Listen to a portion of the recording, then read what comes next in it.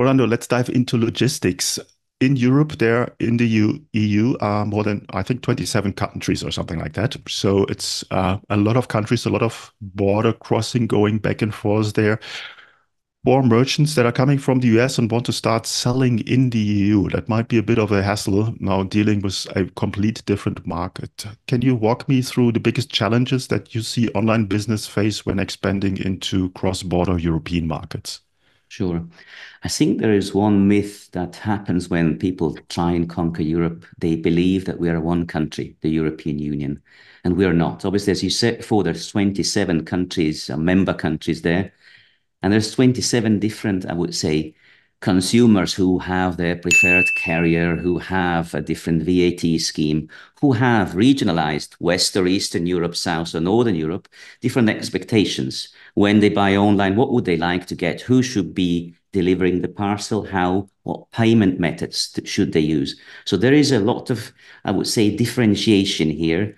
And what we see from our customers when they come and want to conquer Europe with us, that we do, and that's obviously part of our service, help them to understand that the person in Italy demands another service, is happier with another service than, for example, a person in Austria or a person in Poland, right?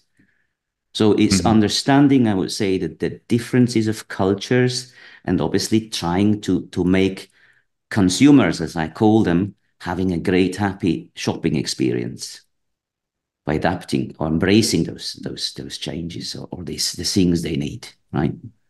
Mhm. As a fulfillment provider, you just mentioned in different countries, people have different expectations on payment, on how they receive it. How do you support that? How do you consult your clients in getting the right solution? Well, what we'd like or what we do first, we have a research team in-house, and we're actually looking every year how the EU, the major, not everyone, not 27 states though, but at least how the major 12 or 14 markets develop, what consumers want, what's the new trends, as an example, ecology or the payment methods. And what we do throughout the year with our logistics team, we're trying, obviously, if we see a trend that we feel is adding value to the customers and to our online traders and their offering, we try to embrace that trend.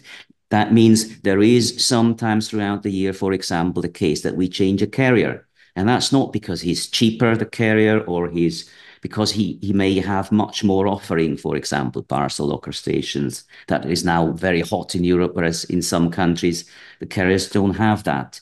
Or we may see that there are other payment methods. I can give you, for example, an example. If you look at Northern Europe, no one wants to pay cash on delivery. Obviously, which online trader would like to have that? No one wants it. It costs money. Also, we as an e-fulfillment house, we don't want to have it. But it's a fact that the more south and east you go, you have Greece with about 45% of cash on delivery rate. You have Poland 30%, Czech 22%, Italy still with around 20%. So you need to think when you come to Europe, do I also want to attract those 20% or I just want to turn them off because that's the way they like it, whether we like it or not on the selling side, right?